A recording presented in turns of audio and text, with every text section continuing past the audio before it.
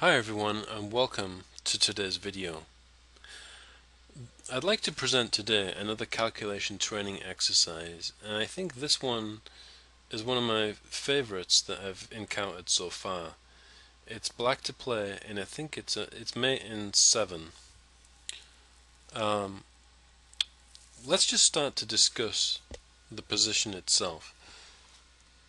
The first thing I've noticed that if it was white to move, he would have a forced mate in 2 with just queen takes h6 and then followed up by knight to f1, knight to f3, or knight to g4. Basically any knight move, any of the knight moves, which would clear the way for the rook to deliver mate, because this bishop on f6 is taking away 2 critical escape squares for the black king. However, it's black to move, and he himself has a very beautiful combination. There's a lot of latent pressure with black's pieces, and he's able to unleash a beautiful combination and destroying the white's king's safety and delivering checkmate in 7 moves. If you'd like to go ahead and solve this without any input from me, please go ahead and do so. Otherwise, if you'd like me to hear my discussion of the elements, just continue listening. So, there's several interesting things in this position. The first thing I noticed is that the latent pressure and indirect control of the c1 and d2 squares by the dark squared bishop. I noticed that the rook on e3 is in a very active, prominent position for participating in the attack. The knight on the a4 square is extremely well posted for participating in the attack, and might have threats such as coming into the c3 or capturing on b2 later and supporting the queen.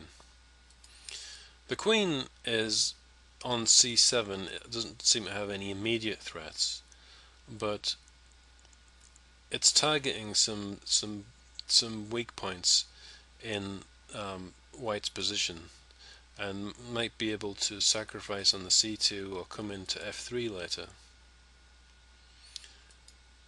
The other knight, the knight on e6, stands in a more defensive central position, but it can spring into a more active square and might be able to participate in the attack by coming to this d4 square, when it would stand very actively in the center of the board and putting some pressure on some squares in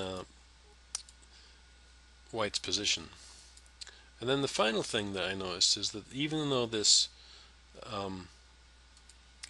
rook on g8 is standing quite passively at the moment, if this b file were to open up, the rook could come and put some very dangerous pressure on this b file and be able to participate in a mating attack. So there's a lot going on here, and one final thought that I had, one other element in this position, is that although white's pieces are extremely actively posted, only really the rook is in a position to participate in the defense, because the rest of the pieces are away from the this sort of queen side of the board and aren't really able to support a defensive role at all. So with all those things in mind, please go ahead and pause the video and let's see if you can calculate all the way to mate for black. Give yourself as much time as you need. I would recommend anything up to about 20 minutes. And then once you're ready, just unpause and I'll be reviewing the solution.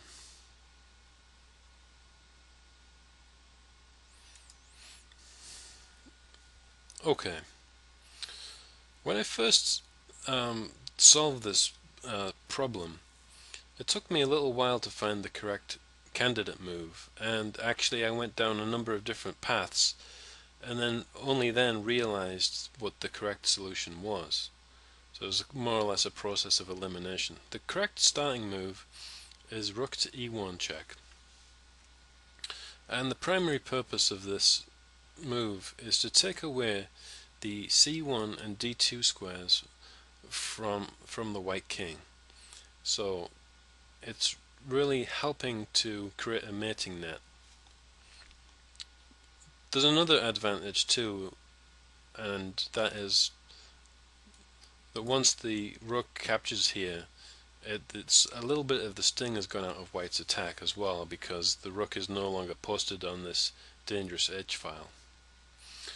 I did look briefly here at knight to c3 check, and in fact black does win if he tries something. If he took on c3 with b takes c3, but after king a1 there's no way to maintain the pressure on black. There's no forcing move, so I discounted that. There's a very beautiful way to intensify the attack now, and it involves a queen sacrifice. So queen c2 check. King takes is forced, because if white comes to the a1 square, of course queen takes b2 would be mate.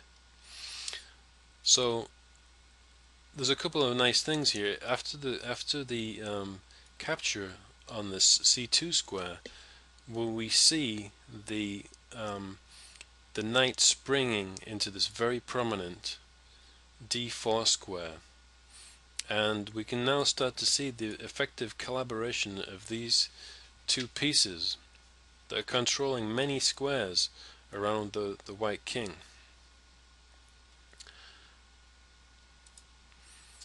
So already here white is in some danger. If for instance he comes to this,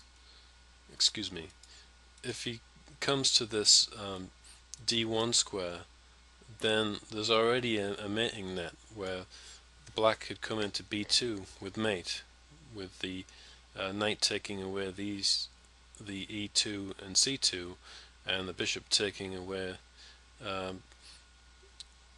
d2 and c1. So the only way for white to kind of continue his defense is to come to b1, and there's a very beautiful way to continue the attack, and in fact it's the only forcing move available in the position, and that's knight to c3. So knight c3 check, and again, because of the very effective collaboration of these two knights, there's only one possible move here that does, because if king to a1, we've got this very nice mate with the two knights uniting against the white king and making a nice mating net. So the only other idea is b takes c3, and this paves the way for the black rook to enter the fray. So now this sleeping monster on g8 comes to b8 and is putting tremendous pressure against the white king. Notice that these two squares are both taken away from white, so he only has two options here.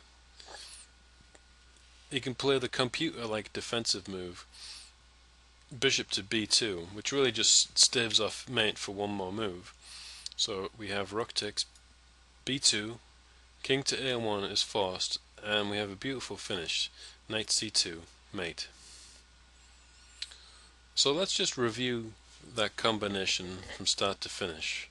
There's something very aesthetic about it, and again I like it very much because it involves the collaboration of all black's major and minor pieces.